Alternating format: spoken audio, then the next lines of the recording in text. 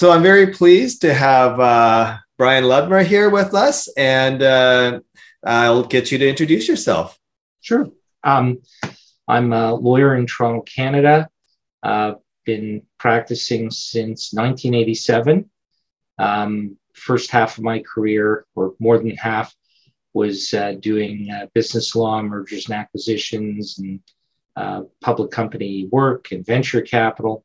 And then I've been primarily doing a family law practice at a firm that I started that has now grown to kind of 10 of us or 11 of us. And been doing that since about 2006, 2007.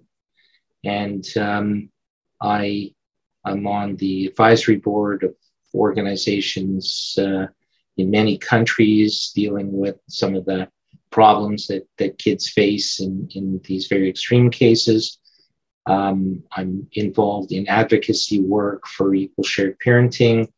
I participated in the drafting of the last Canadian attempt at an equal shared parenting bill to amend our laws. I was an invited witness to our parliament to speak to two committees studying recent changes to our divorce laws. And a lot of my cases have really helped to move the bar in our law. Our law is really fairly robust when it comes to protecting children from these really intractable, difficult cases. So when one's a victim of parental alienation and goes to court, I know there's a lot of trepidation, costs, time. What are sort of the likely outcomes, and how expensive is the process, and what can one do to kind of reduce the costs? It can be a very expensive process. I just completed a 5-week trial, a classic parental alienation case where my client was, there was supposed to be equal parenting on separation, and within about 3-4 months, he was wiped out of the kids' lives and been fighting to get back in ever since. Start to finish, from the time the case kind of began, from separation, if you will, right through to completion of this trial, was about 3 years, and culminating in as I said, in a 5-week trial. It's not out of the ordinary, but on the other hand, it's not necessarily the case for what you have to go through to protect your interest. So I think the key thing in terms of controlling cost is to try and get some remedies very early on, at the earliest signs, where the dynamic can still be kind of nipped in the bud at a less severe level. It's easier for the therapy to work at that point. You can get compliance orders because the children will actually come, provided that the court protects their right to a relationship with both parents. And ultimately, if the family system still doesn't settle down, a lot will come out of the therapeutic process if it's well designed. There is a pervasive failure of traditional therapy in these sorts of cases. So you really need to be experienced and know what you're doing in terms of structuring that intervention early on in the case. And a lawyer can help you with that part of it as well? A lawyer who is very experienced in structuring family therapy, who knows what the components are to give it a chance, because the favorite parent and the kids are not going to be there willingly. No. Which is very unlike the typical therapist-patient relationship. You are there willingly, and you're open to their suggestions, etc. It's a collaborative process. In these cases, the therapy is really more of a psychoeducational directive process to force change in behavior. So it takes somebody very experienced to be able to structure that properly, because if it's just traditional therapy, not only will it fail, it'll actually wind up entrenching positions. So many parents in parental alienation cases, it seems like the alienating parent will lodge complaints about abuse or claim it's estrangement, not an alienation. How does a alienated parent handle that? And it seems like in many of these cases, all it needs is the child to say something, or alienating parent to make an accusation. You would think that the burden of proof would have to be on them to back up their claims, but oftentimes it just seems like just the claim seems to set the court off against the targeted parent. And so what is the best way a targeted parent, what can they do? Because I mean, parents are parents, we always, some parents will yell sometimes. It's just part of the dynamics. There's good parents and bad parents. We're all trying to do our best, but it seems like even the smallest slip up can be used against you. What can a parent do in those situations? Well, first, I mean, there are concepts of what is normative parenting. And yes, a parent, it's not just in some cases, in all cases where a parent is trying to marginalize the other parent or poison the child against them, they're going to have a narrative because otherwise it looks very bad on them. So we fight these false narratives in every single case. So one, you can be proactive, which is as soon as you understand what the other side's narrative is, you can go about doing the things that will disprove it. So inexperienced parent, no problem. Get a parenting coach, do some parenting courses, read some of the leading books on parenting, problem solve. And dollars to donuts, there will be no change in the children's behavior. It's just you're eliminating one straw man after another.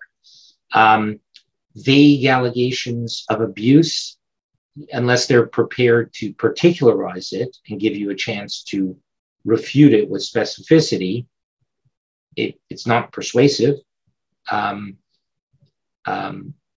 Courts are used to people making false allegations. So in order to counter the aura, if you will, that the other parent's trying to create, we get a lot of collateral affidavits, friends, family members, sports coaches, whoever will be willing to sign an affidavit that this was an involved, fully normative parent, devoted, the children loved them, etc. And that helps to refute a lot of the allegations. And then you just tackle with evidence as many of the allegations as you can. And at some point, the favored parent loses credibility. So you gotta just work the problem. And you'll find when you look at the competing narratives, most of the false allegations are like high level, vague sorts of things that are almost designed. There's just not enough detail there to attack it. But to the extent that there's a time, a date, a place, whatever, gives you the opportunity to zero right in, give your side of that incident, collateral evidence, and you just keep track of those. And you keep a list over time. In this affidavit, I refuted 5 of them. And then in this case conference, I refuted another 2. And you just keep your tally. At some point, it is the cumulative impact of that is quite telling. Yeah. Do the judges look at currently what's happening? So suppose someone was alcoholic, but they're going to AA and they clean themselves up, or they used to be a drug addict. They do regular drug tests. Do the courts look at what's happening now as opposed to 5, 10, 15 years in the past? Yes, they're focused on what's happening now. And it's very common for the alienating parent to just try and dig up every single piece of dirt they can, twist it out of all distortion, leave out crucial details such as, okay, that happened, not quite the way you said, but you did leave out the fact that it was 7 years ago. And when you point that out to the court, they know. So yes, they're focused on today, and do you need some temporary supports for your parenting plan?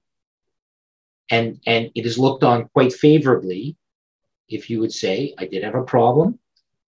Here's the program I'm in. It's been under control for 2 years now. This is just dredging up old stuff from the past, which is not relevant. Well, that's excellent. I think that'll give a lot of peace to people who think that all hope is lost because things they've done many years in the past.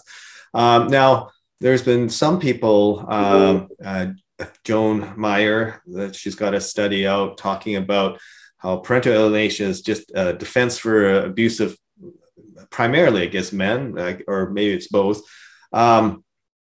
Is that starting to be being taken seriously in court? I'm seeing a lot of people worried that, you know, some of these papers that are sort of challenging parental alienation, and I know there's papers on the other side, Jennifer Harman, Bill Burnett, they've been coming up with the counter arguments, but it seems like everything's still very new. Have you seen this in the court system? Is there an impact of her papers? I don't think her papers are taken very seriously at all. The study that Professor Harman and another psychologist and lawyer, Dr. Lorandos, did specifically refuting that paper was devastating.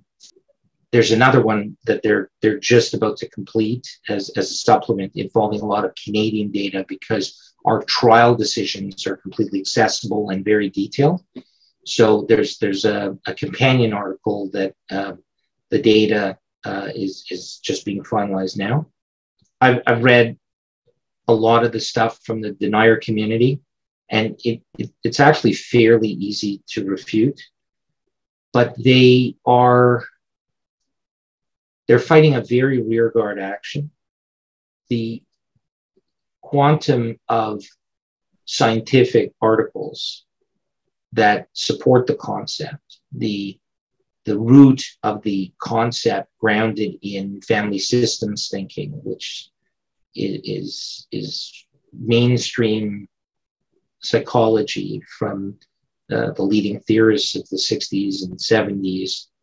And it's the foundation for family therapy, family systems thinking. The fact that the concept just describes the human condition. You can't really refute it. It's like refuting that the sky is blue.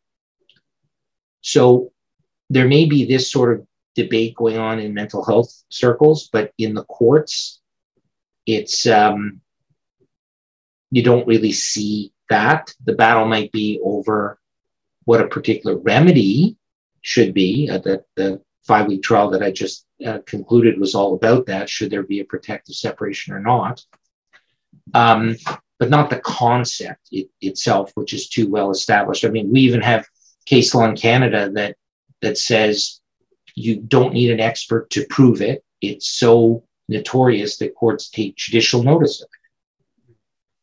Secondly, that you can decide these cases just on a factual analysis of which parent is being helpful, which parent is being unhelpful, which parent is not doing certain things that would be helpful.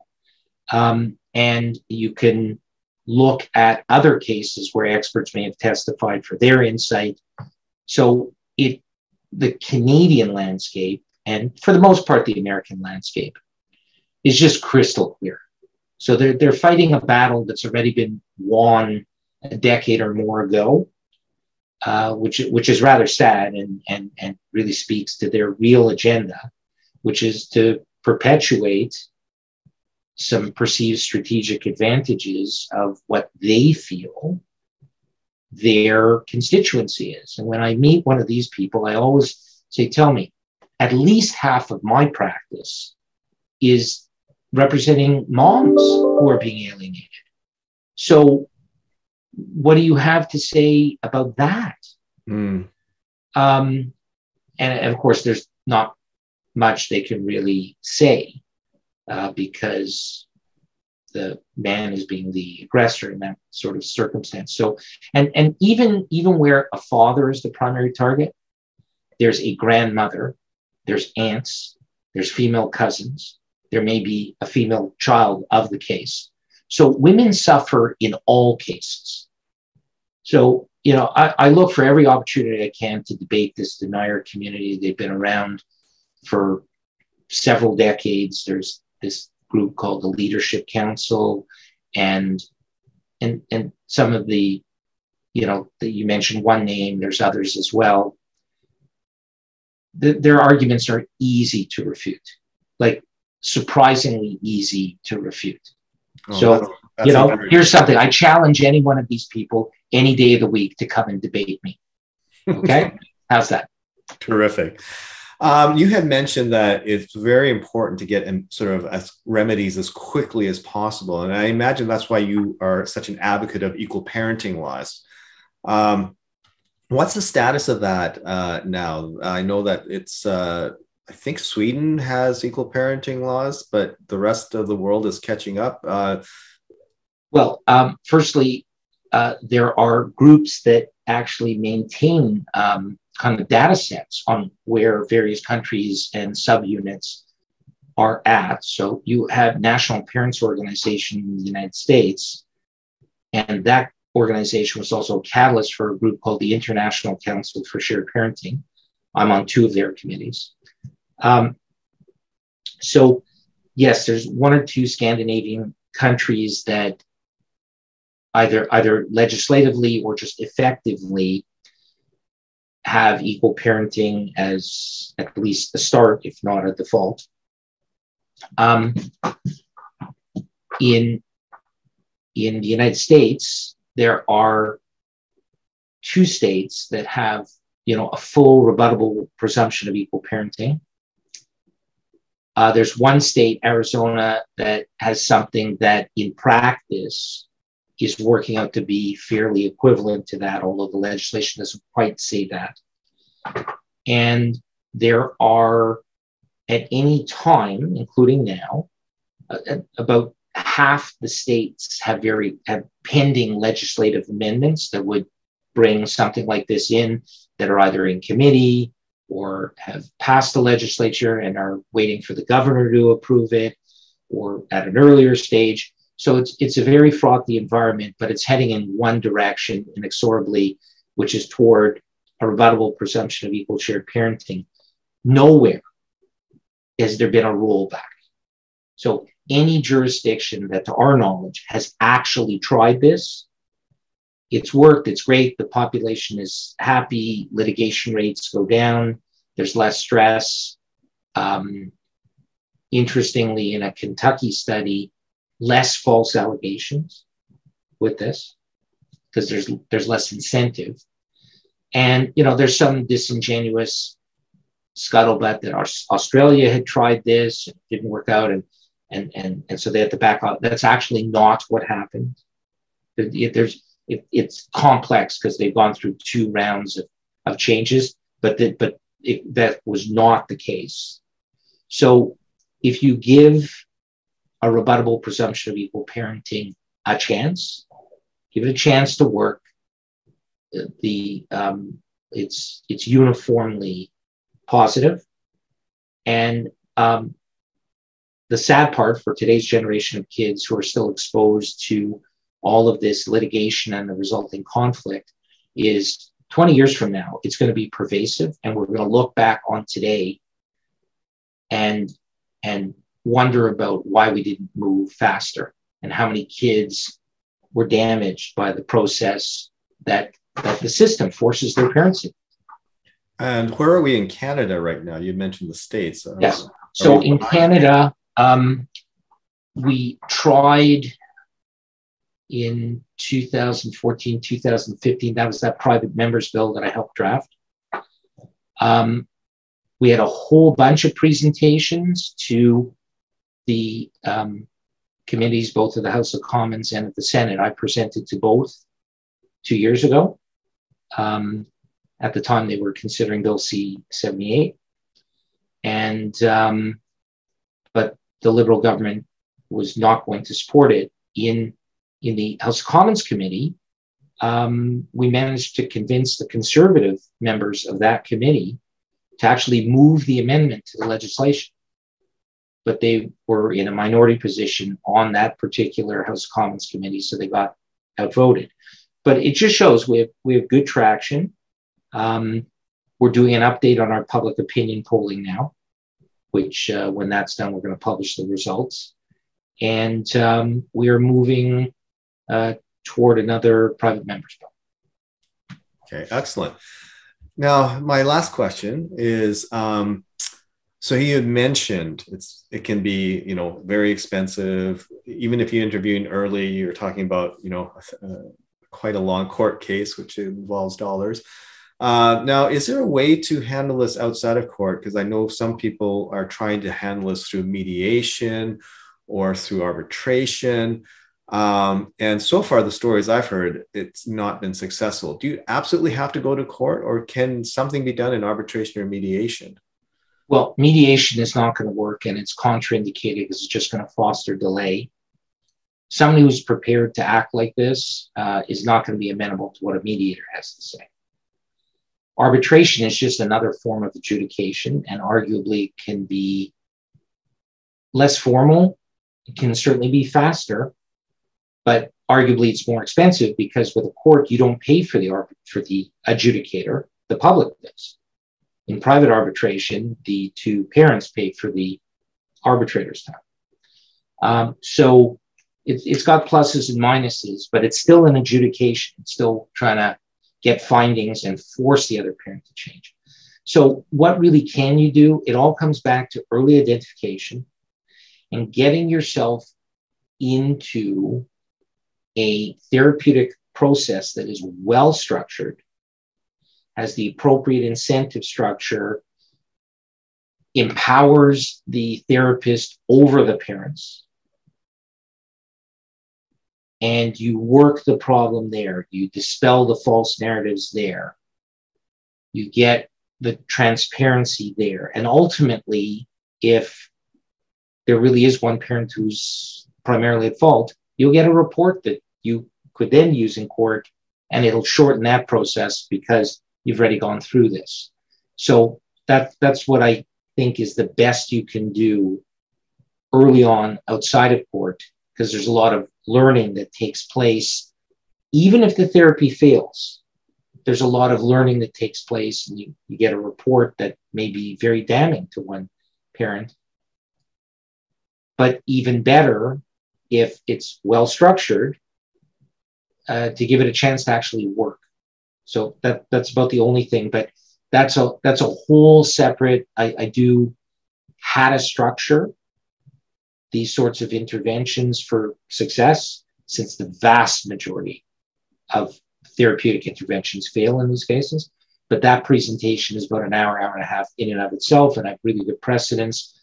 So I've given that presentation for several organizations already, and I've used my precedent in many, many, many cases. Well, maybe we'll have to get you back to talk about these. I'd be thrilled to, because I really think that's where the future lies, in staying out of court, or even you're in a court process, but it can be put on hold. It can also be put on hold, slowed down, and you're diverted temporarily into this structured intervention process. So sure, happy to come back and we can go through that. Yeah, the stories I hear that the normal court-appointed therapists and some of the things that are done actually makes the situation much worse. Much worse. Yeah. Well, I want to thank you very much for your time, and greatly appreciate this. The information is going to be very valuable, and I think the people who are viewing are going to really get a lot out of it. Really appreciate this. My pleasure. Have a good evening.